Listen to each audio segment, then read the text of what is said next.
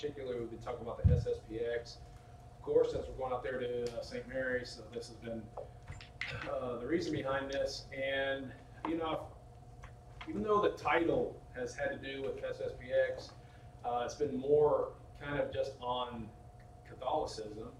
And then in studying that, of course, in my mind, I'm realizing a lot of things that, you know, I didn't actually know, and I've been very openly saying that, hey, we've got to be careful not to misrepresent what their beliefs are and stuff like that. And what I'm finding is I can kind of understand why people have to go to school and take years and years and years to study, because you can't just like open up a book and say exactly what Catholics teach. It's long, years and years. I mean, they claim 2,000 years of history. I don't think it goes back that far, but they, you know, long story short, there's a lot of stuff out there, books and books and books and all these kinds of things. So what I want to talk about today is what is a heretic, or some words that you hear sometimes are schisms, divisions, heresies. These kinds of words are out there. I just looked up the word heretic from like a Catholic encyclopedia kind of an idea. And oh man, it's like, I just wanted a quick definition of what heresy is. And it's just like, number one, connotation and definition, and then you have distinctions, and then you have degrees of heresy, then you have the gravity of sin of heresy, the origin, speed, and persistence of the heresy, Christ, the apostles, and the fathers on heresy, vindication of their teachings, church legislation on heresy, ancient, medieval, present-day legislation, its principles, ecclesiastical jurisdiction over heretics, reception of converts, role of heresy in history, intolerance, and cruelty. And so, like, if you want to know something, I'll say this about Catholicism: like, you just have to ask somebody to show you the records, and they've got it all on file. They've got everything that they're supposed to believe. Whereas if you go to like our website, we're independent Baptist, so you can't even call us Protestant, because I mean, if you said, hey, well, which sect of Protestantism are you? And I said, okay, well, if we were Lutheran, you would go to, you know, a set of beliefs that Lutherans hold to. If we were Methodist or whatever, I suppose pretty much every denomination has something like that. As independent Baptists, you know what most guys, like a little bit, almost kind of stubbornly will say, like, what's your articles of faith? And they'll go, right there. So if you go on our website and say, what do these guys believe? Let's look at their articles of faith. Now, there are a lot of churches, independent Baptist churches, that will have this kind of long articles of faith. But if you question on it, a lot of people don't even have a clue that's even in there. All right, and so our articles of faith that our church holds to whenever it was founded, you know, I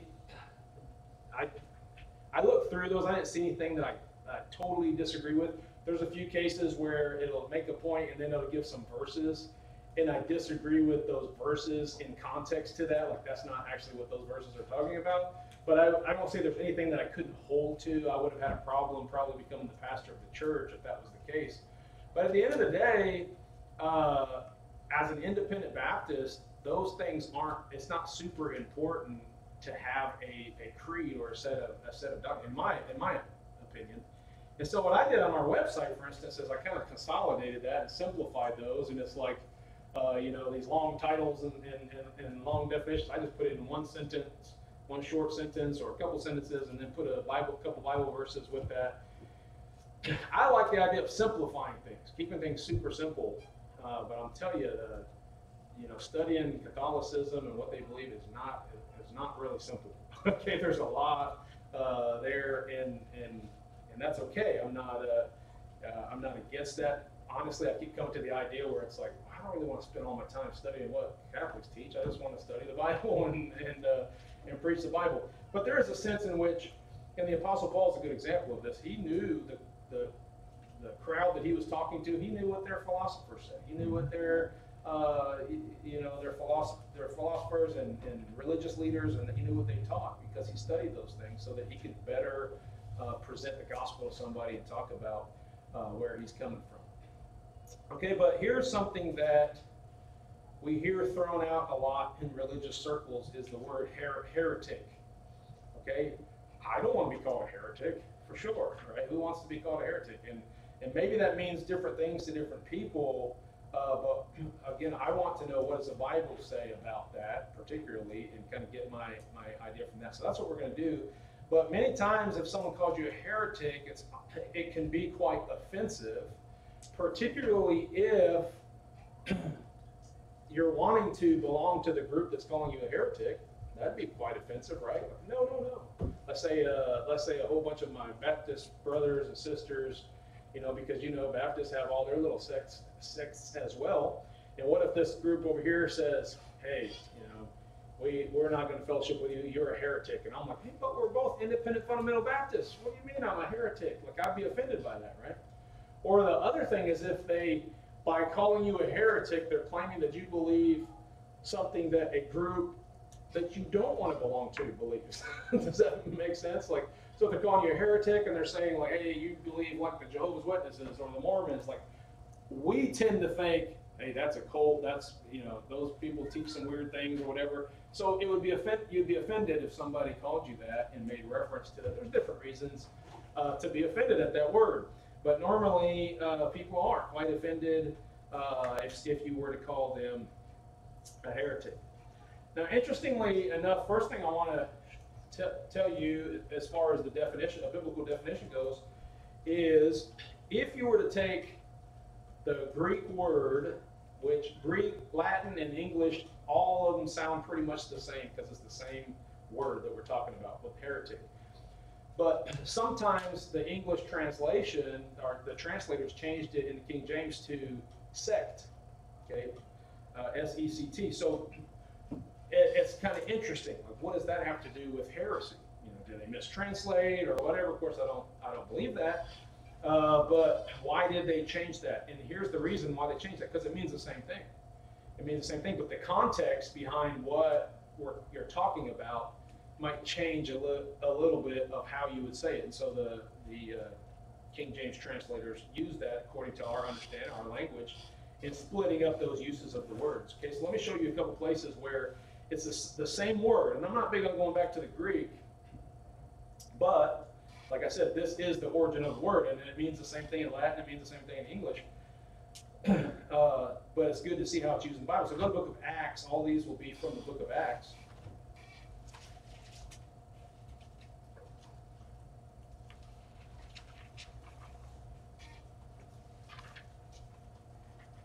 And look at Acts 5, verse 17.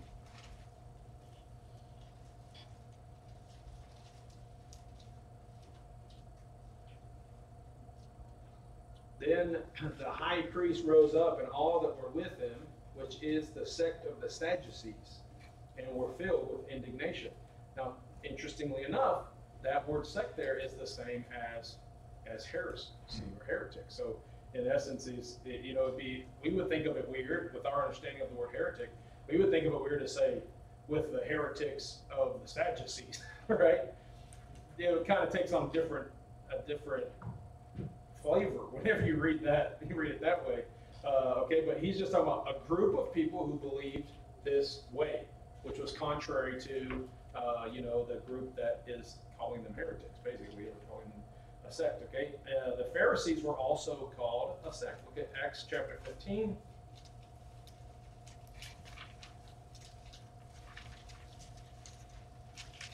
Acts 15, verse 5.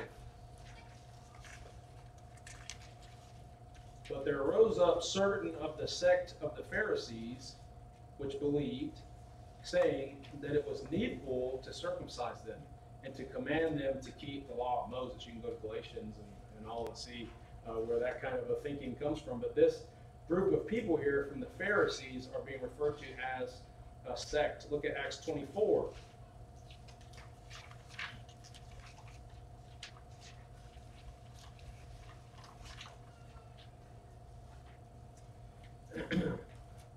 Acts 24, verse 5, for we have found this man a pestilent fellow and a mover of sedition among all the Jews throughout the world, and a ringleader of the sect of the Nazarenes. Anybody want to know who they're talking about? That's actually kind of a title that was given to Christians at that point. This strange sect over here of the Nazarenes. Well, Jesus was the Nazarene, right? Jesus the Nazarene because he was from Nazareth. He wasn't a Nazarite, but some people get that mixed up. And so the Christians were identified by that, and they were called this sect of the Nazarenes. Look at Acts 28.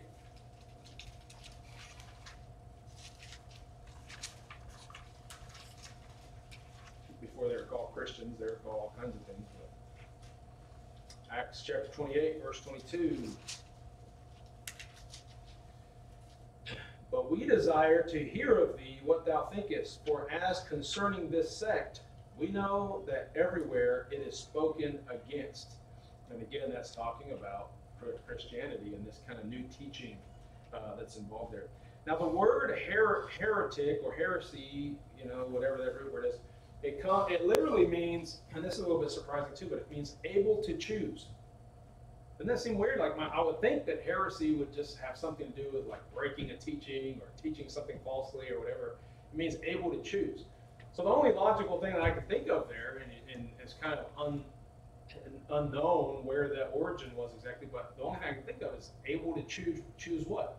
Well, you're able to choose what you believe. You're able to choose, like, I want to break away from this group and believe what this other group believes or something like that. And so going to that would make you a heretic because you're leaving this group and you're going to that group. So a lot of these words are talking about the same things. There are times where there are schisms, and of course the Bible says, let there not be any schisms among you. What is that? 1 Corinthians 12 says that there should be no schism in the body, but that the members should have the same care one for another. Now, interestingly enough, when I read about the church and I read in the Bible, it's always talking about local bodies, right? Local assemblies of believers. And so when it's saying there shouldn't be any schisms in the church, it's saying like, hey, when you guys meet together, and I'll show you this here in a minute, when you guys meet together, like, be on the same page, right? You should all agree together. And so, to say everybody in the world who claims to be a Christian needs to all be, it's impossible. Like, that could never happen. And again, I'm going to show you a verse here in a second that kind of backs that up. But in a local body, we can be without schism, right? We can be without division, and we can be on the same page, and there can be nobody in here who's preaching what we would call a heresy. But when you talk about a huge body, like all throughout the earth kind of a body, how in the world could you do that? Well, the only way you could do that is to have leaders appointed over this, basically coming like this whole, it's almost like communism over the plan over the whole earth. Like, you got, like, we're going to watch everything that you're doing, and we're going to have bishops over this, archbishops here, and bishops over there, and cardinals here, and I don't even know how those are all used. It would take a lot of work. And if our church ran like, 5,000 people, which I don't ever see it happening that way, to be honest with you. I see after, especially think about how far everybody's coming from. You get to where you got like 100 people or something. It's like, hey, a lot of guys are coming over from this area over there, so let's just start having a group meet over there. Like, that's my philosophy on it. But let's say something happened, we didn't have that wasn't a possibility, so we had like 5,000 people.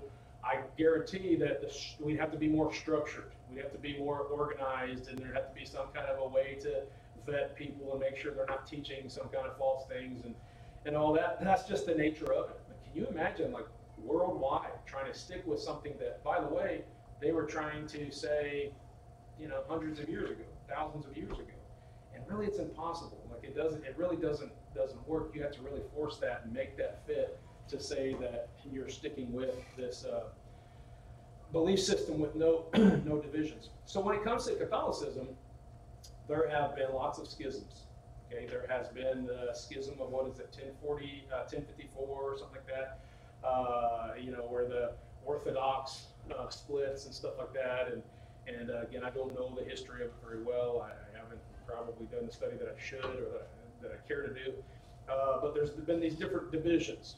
And of course, now there's Greek Orthodox and Russian Orthodox and Eastern Catholicism and Roman Catholicism. And I don't understand all the little splits and all, but they're called schisms. And in some cases, there have been those who have been labeled heretics. Obviously, in the Reformation, they declared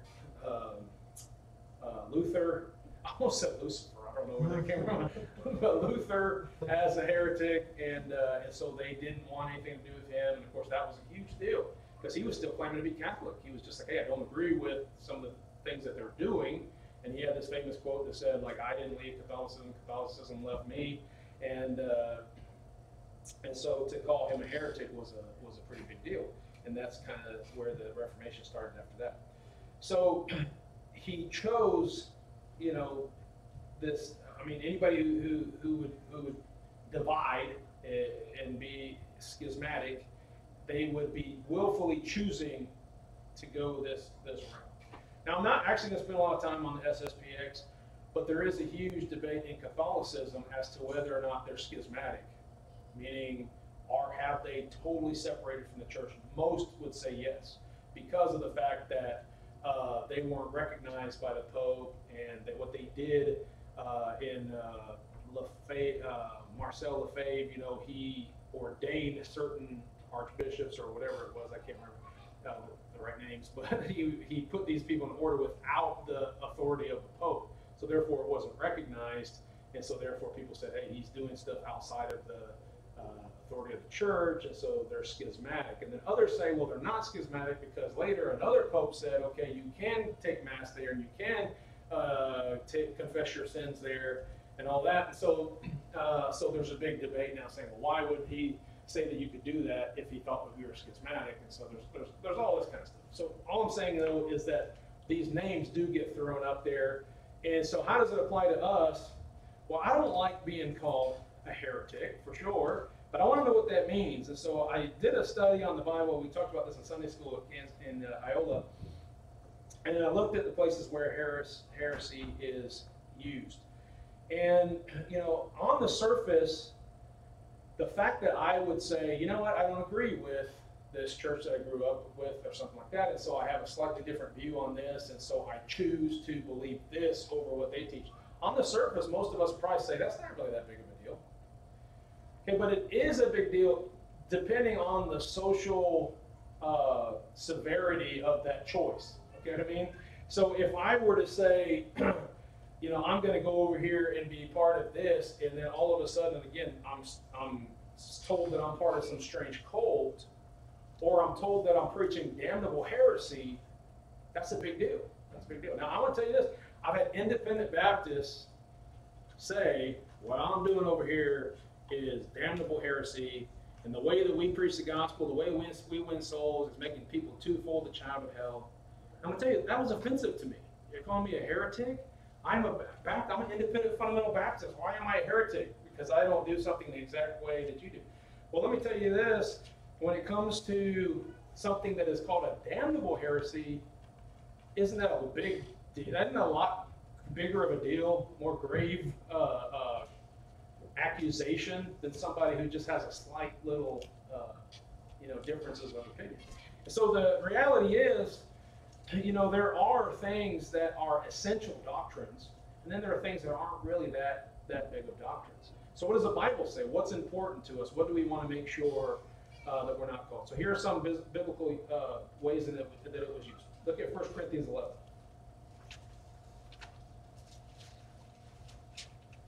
First Corinthians 11. So this is somewhat of a definition I'm going to give here, but a heretic is someone who adopts a belief system that isn't approved.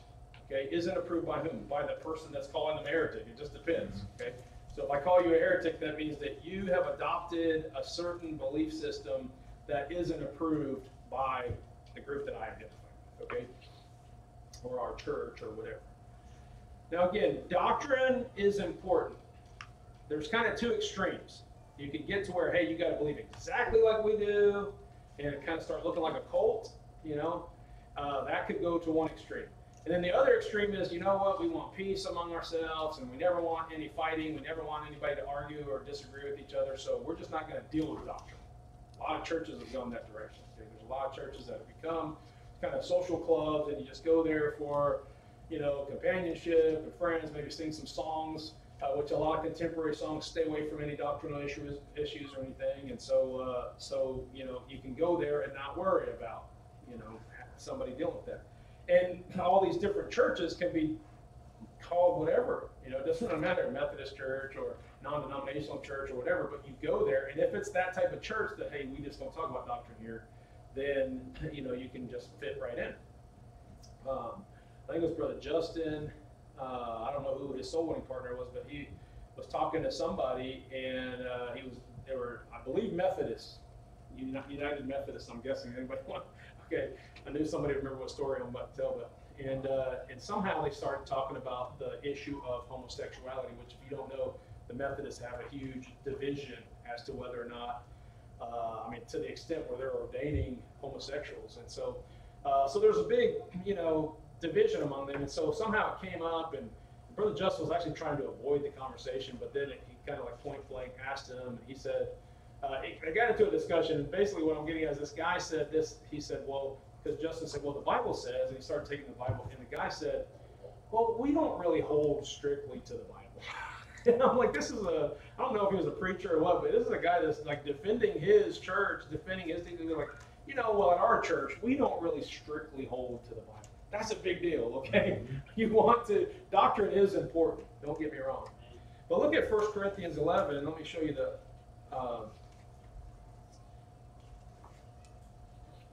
this kind of shows both things. It shows why it's a good thing, and then it kind of makes you understand why, there's kind of both sides of this. Okay, so 1 Corinthians 11, when we do the Lord's Supper, a lot of times we'll go to this passage. I think every time we go to this passage. But in verse 19, Paul is talking to this church here, and he says, or actually start verse 18. For first of all, when ye come together in the church, I hear that there be divisions among you, and I partly believe it. For there must be also heresies among you. See how that's kind of associated with that word divisions? There must be also heresies among you, that they which are approved may be made manifest among you. Okay, now that's a little bit confusing the way that it's said, but here's what I believe he's saying in the context too, because he's saying, like, when you come together, there shouldn't be these divisions, especially when you come together to take the Lord's Supper. Again, I'm going to have to preach that in another message, how to define the Lord's Supper, but when you come together, there shouldn't be divisions. You're united together as a body. You're united to take the Lord's Supper, right? You're commemorating his death, burial, resurrection, or his I guess in that you're taking his death on the cross, and you're remembering that. Okay, this do in remembrance of me, he said. And so he says, when you come together, there must be heresies, that they which are approved may be made manifest among you. Okay, so what is he saying? I want to know if people in this congregation or any visitors that come in or whatever, I want to know where they disagree with us. I want to know where we agree and where we disagree.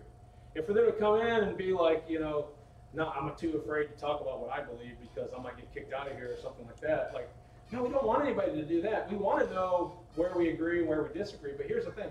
There are some issues that if somebody came in here and they just refused to agree with us, at some point we would try to teach them and preach them and say, hey, this is why we believe what we believe. At some point it's like, if you don't believe, if you don't fellowship with us, if you don't believe just like us, what's Amos 3:3 say, like, who can walk together unless they be agreed?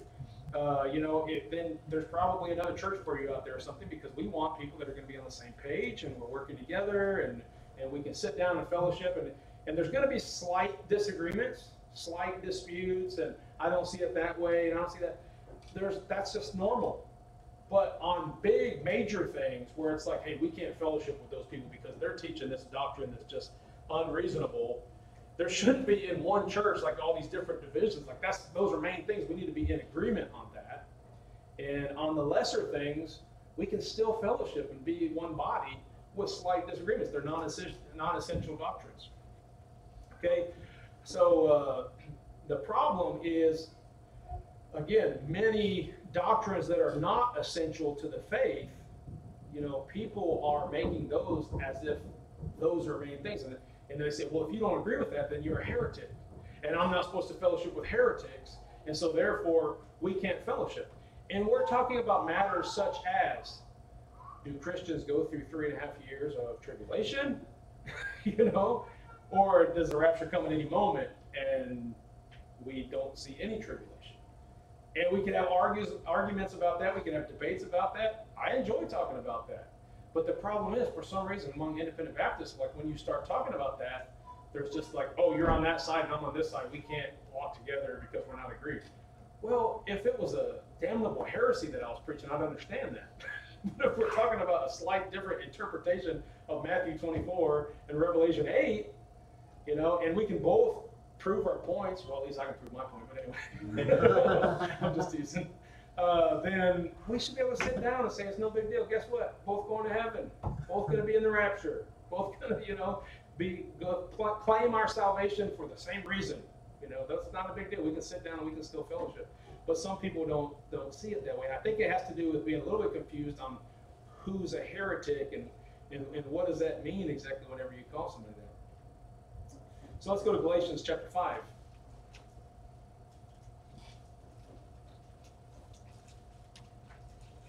And this kind of speaks of that other extreme.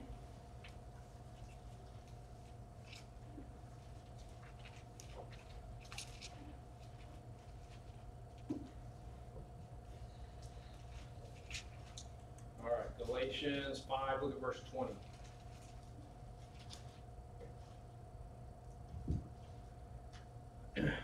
There is a type of heresy that's a flat-out sin. And it's harmful for the people, and it's harmful for the cause of Christ, and God considers it a sin. Look at verse 19. Now the works of the flesh are manifest, which are these: adultery, fornication, uncleanness, lasciviousness. Verse 20 says idolatry, witchcraft, hatred, variance, emulations, wrath, strife, seditions, heresies, envyings, murders, drunkenness. So right in the middle of all that, he's talking about heresies, okay? So there does come this point, and what does that look like? Well, I believe that would look like, number one, I mean, I'm going to talk about this in a minute, but preaching the false gospel or something like that, but not just that, but going in and trying to cause division. Maybe somebody doesn't even care, they don't even really believe anything, but they're just like trying to split people up and trying to cause division and posting stuff online and trying to split people and say, hey, these guys are this and that, and it's like instead of actually trying to sit down and harmonize this or be like, hey, how big of a difference is it? How essential is this doctrine? They're like trying to cause these schisms and stuff like that. That's a sin. Okay, that's a work of the flesh. That's not a work of the Spirit. The Spirit's going to try to bring unity. And so, so that's, you know, the heretic, number one, is someone who adopts a belief system that isn't approved of whatever group is calling them a heretic. Okay, number two, a heretic is someone we need to be watching for. Okay, the Bible makes it clear that we should be watching for the fact that we know with a surety that there's going to be people that come into our congregation who teach what the Bible calls damnable heresies. Look at 2 Peter 2:1.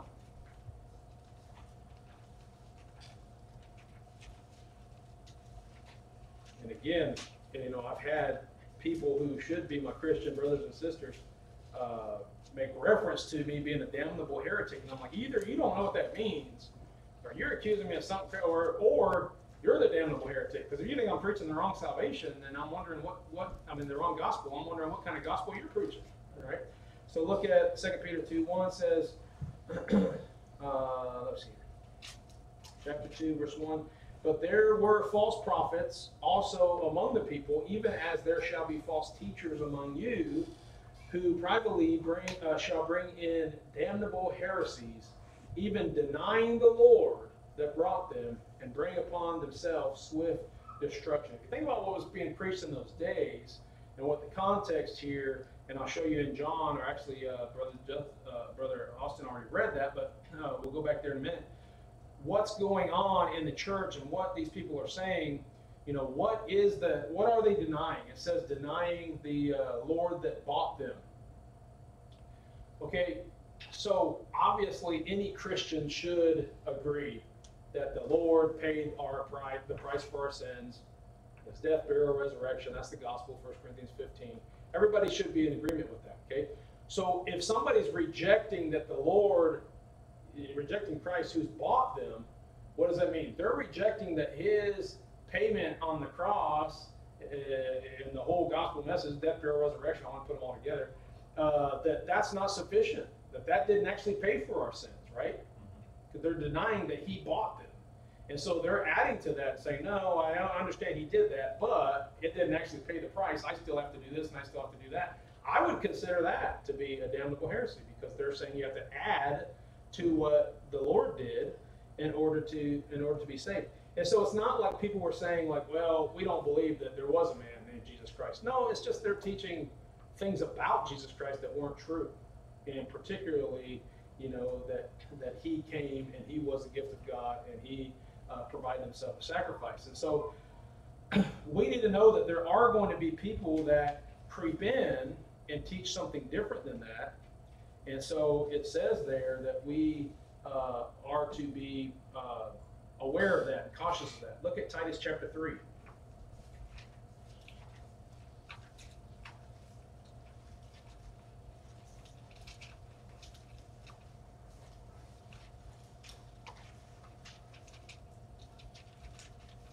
This Bible yet. Titus chapter 3, verse 10. A man that is an heretic after the first and second admonition reject. Okay, but again, are we talking about somebody who just slightly has a different teacher and a difference of opinion with you? No, I don't believe that at all. What it is somebody who's teaching something that's like a damnable heresy. The first thing we need to do is sit down and say, whoa, what you're teaching is this, but what the Bible says is this, and this is how people are saved, right? If they reject that, or, there are other major doctrines, Trinity and stuff like that, that might be worth, getting to this heated argument about, and saying, look, if you deny that, if you reject that, I'm going to give you a chance to correct that and change your mind on that. But if not, we can't walk together. You're going to have to go a different direction, because we're not on the same page. And so he says, after the first and second admonition, right? So you try again. You say, well, I don't think you're getting it. Maybe even, hey, this is the last time we're gonna decide this. Come to this conclusion, and then we're going to part ways. Okay, after the first, second admonition, reject. Look at 2 John, where we started. 2 John.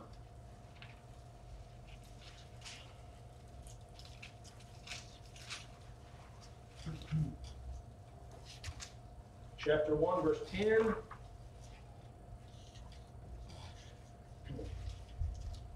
Let's start in verse 9 for some context here. Whosoever transgresseth and abideth not in the doctrine of Christ hath not God. He that abideth in the doctrine of Christ, he hath both the Father and the Son. If there come any unto you and bring not this doctrine, receive him not into your house, neither bid him Godspeed, for he that biddeth him Godspeed is partaker of his evil deeds. So why is it so important that we don't team up with somebody who's preaching a false doctrine, a false gospel, who's preaching a damnable heresy? Because we don't want to make it seem like we're okay with what they're teaching. Okay, so, and I used this analogy this morning in Sunday school, but again, let's say a Jehovah's Witness, I'm familiar with a lot of what they teach, and let's say they come into my house, and I'm like, hey, you know what, come on in, sit down, let's have a little conversation, and get along, which if I'm going and knocking on their door, and I find out someone's Jehovah's Witness, I'm super hospitable, and I talk to them, and we have a discussion and stuff like that, because I just knocked on their door, right? It's a little bit different. But in this case, somebody's in my neighborhood, and they're knocking on doors, and I know what they're teaching, I know what they're preaching, and they come to my door, and I bring them in, and then I send them on their way, and then I'm like, hey, you need a water? You need a water? And I give them a water. And then I say, hey, God be with you, God bless you, Godspeed, right? Everybody else in my neighborhood just saw that. And what they're saying, what they're thinking now is like, hey, I guess he doesn't have a problem with them. He might agree. Hey, he had them in their house, maybe I can have them in my house. And I don't know if my other neighbors who are lost are now going to be taught this damnable heresy, and it's going to keep them from getting saved because they're going to be believing a lie. And I just had part in that. And so it should be a big deal. In fact, what I really think about whenever I see someone knocking doors in my neighborhood is I just want to get my Bible and just kind of start following that person around. And like after they leave the door, just go to that door and say, hey, I don't know what that guy just told you, but let me show you what the Bible says about how you can know for sure you're going to heaven when you die, right? Because I don't want to be part and them thinking that I believe what this person is teaching, right? When it comes to the title Christian, for instance, oh, well, we're all Christians. Yeah, but we're not on the same page. I respect, again, using Brother Justin as an example, but I know something that he started saying a lot when he goes soul winning is, hey, well, before I leave, I just want to make it very clear that I don't believe what you're saying, because a lot of people want to leave friendly, which is good. I'm not saying go be a jerk and try to get fights or something like that, but they want to leave friendly, so they're like, yeah, I believe that. Yeah, we're on the same page. And he's like, if I'm preaching the gospel and this person thinks you got to work to keep your salvation, he's like, I don't want that person thinking that I'm teaching that. So he'll often leave them by saying, I just don't want to leave here with you thinking that we believe the same thing, because I don't believe what you just said. And I can talk to you and explain to you why, but I don't want you to think that we believe the same thing. And I respect that. Like, sometimes people might be like, oh, that's kind of like confrontational or whatever. But look, you're going to preach the gospel. You're going to preach the truth. They've got to know first what's wrong so that they can understand the correction to that, and they can know the truth. Okay, so it's very clear that we're supposed to be rejecting heretics. After the first, second admonition, reject. Now again, depending on how someone's going to define heresy, I don't think it's a big deal just that somebody believes something different than you do, or they stand a little, maybe their church plays a different kind of music or dresses a little different than you do. That's totally different. Totally different. We're talking about major issues of division, like doctrinal, salvation type issues. Okay, we certainly don't want to give the impression that we believe the same thing. Now, let me tell you what I got. I got a little message on my way up here. I know I'm not supposed to be looking at my phone while I'm driving, but I did. And because I got a message, somebody left a message on the website and said, hey, I'm trying to talk to whoever is in charge of the soul winning event in St. Mary's. And I proceeded to say that he is inviting us, anybody who wants to come, to a barbecue at his house.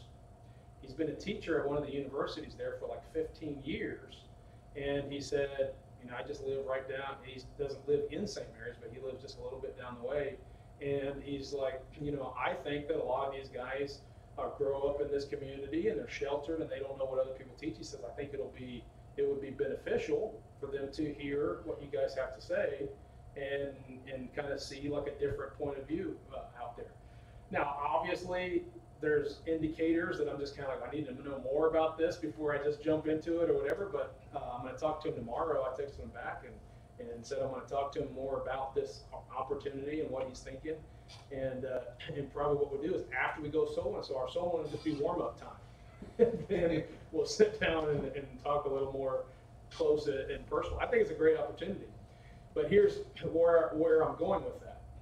If I found out that people were coming into our neighborhood who were preaching a false doctrine, I wouldn't be doing that. I'd be saying, hey, I'm going to tell you what the Bible says, and if you disagree with that, we're going to part ways. You see what I'm saying? Mm-hmm. This is different. This is like, hey, well, if you want to do that, I'm willing to come and tell you what we believe. You know what I mean? But I'm certainly not teaming up and like bidding you Godspeed and all that kind of stuff. And so, I have a lot to pray about this, and I'd ask you to pray about it as well. I just thought that was kind of interesting, considering the fact that if they believe we're heretics. Now, again, you have to go into the definition, the Catholic definition of heretics. There are some people, they don't believe, they believe they're heretics, but it's not severe because of the fact that it's kind of ignorant. They don't know. If that was the case, it's kind of like, well, why don't you just let everybody be ignorant and then nobody's going to get in trouble, right? That's kind of a silly thing, but that's what they believe. Like, some people they're heretics, but they don't know any better. It's kind of like they say that you have to be baptized in the Catholic Church to be saved, but there is the baptism of desire, which means that you would get baptized if you knew better. And so, and it's just God knows the heart kind of a thing.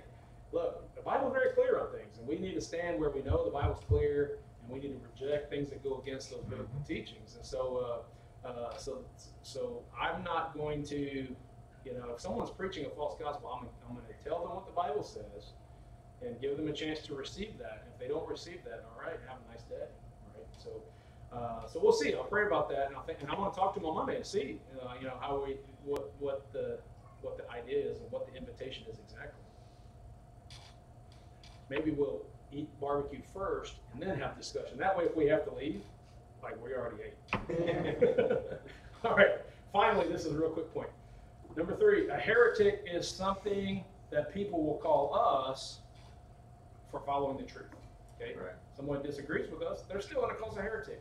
And so don't get offended, don't get bent out of shape if people are calling you a heretic necessarily.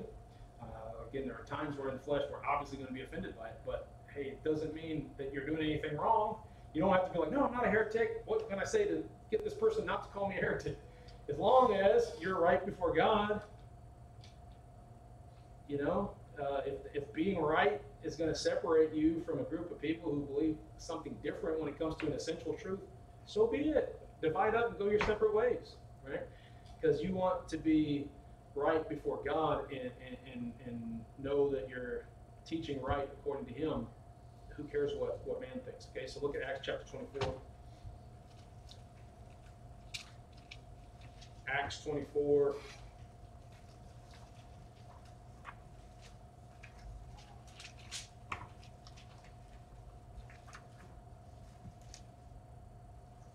Verse 14. But this I confess unto thee, that after the way which they call heresy, so worship I the God of my fathers, believing all things which are written in the law and in the prophets. Okay, and as we can add to that now that we have the New Testament, that we can add to the works of the apostles. Okay, we are called heretic by those people, but we still continue to worship the God of our fathers and believe in Jesus Christ and His the salvation that He offers, the gift of God of eternal life through what He did on the cross, and not by our works, and not by any other means, but by what He did. Anyway, I hope that helps you understand those words a little bit more about schisms and heresies and divisions. Again, not everyone's going to define it that way, but we want to know what the Bible says when it talks about these words. Let's pray. Father, thank you for your word, for your church. I pray you help us as a local body to be on the same page and to be in unity. And anybody that would come teaching something different when it comes to essential doctrines, Lord, help us to be merciful in giving them an opportunity to receive that, and of course charitable in the way that we deal with them, but then help us also to recognize that some people just won't be a part of this work, and they won't see things the way that we see them and believe them. And I pray, Lord, that you'll help us to be honest as we search the scriptures and not misrepresent people or claim to believe something that we've not actually studied ourselves or any of those things, Lord. I pray you help us be honest and search the scriptures daily to see if these things are so. But I pray that you would help us walk in agreement and walk in without schisms among ourselves, that you would be glorified in the work that we do here. And I pray this in Jesus' name.